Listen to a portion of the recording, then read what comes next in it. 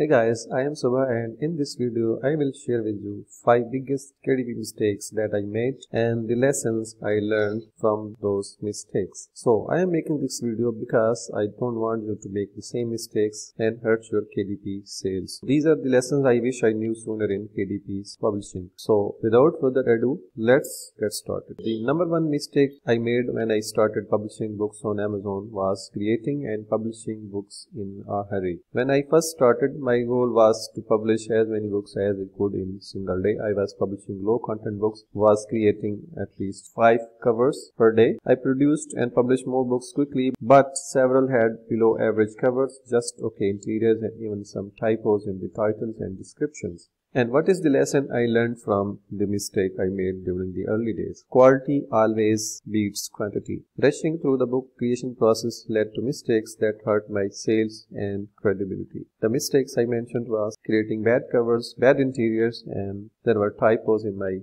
metadata. That was the lesson. I was getting lower sales and I was wasting my time. Now let's talk about the second mistake. The second biggest mistake I made was ignoring niche and keyword research. I just picked niches that I thought would sell on Amazon. I didn't use the right tools to find out if people were actually searching for those type of books or not. This led to my books getting buried in the search results, making it harder for customers to find them. So I was creating books without doing niche research and keyword research. That's why my books weren't getting any sales. Choosing the right niche and doing proper research on keywords is essential to boosting a book's visibility in the Amazon search results and getting more sales. Now I spend more time finding the right niches and keywords which I use to tap book titles, subtitles and descriptions. Now let's move on to the third mistake. The third biggest KDP mistake I made was I overlooked the power of a good book cover. As I was a beginner, I didn't realize how crucial a professional looking book cover was in catching up potential buyers' attention. I used to create simple covers for my books that were either too plain, not well designed. This resulted in fewer clicks and ultimately fewer sales. The lesson: your book cover is your first impression. Investing time or even a little money into a high quality book cover can make a significant difference. Now I spend more time creating a compelling book cover by making use of the right colors and fonts. Sometimes I even outsource my book covers to Fiverr.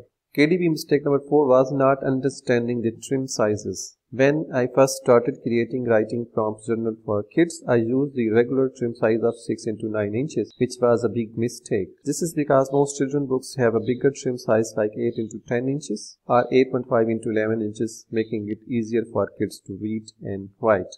The lesson: having knowledge of what trim size is the right option for the end user is crucial while creating any type of book. Now I pay more attention to and do proper research about the trim size to match my potential customers' need.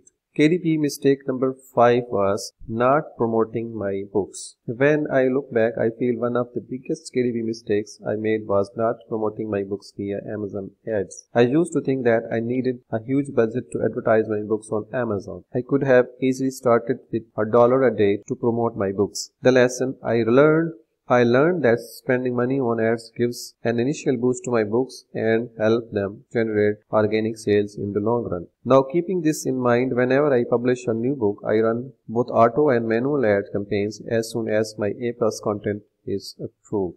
So, these were the 5 biggest mistakes. Let's recap them. Creating and publishing books in a hurry. That was the number 1 mistake. Ignoring niche and keyword research. Overlooking the power of a good book cover. Not understanding the trim sizes. And not promoting my books. I hope you will find this video useful. If you want more details on this video and KDP mistakes I made during the early days of my self-publishing journey, you can read the article below in the description. Thanks for watching. See you in the next video.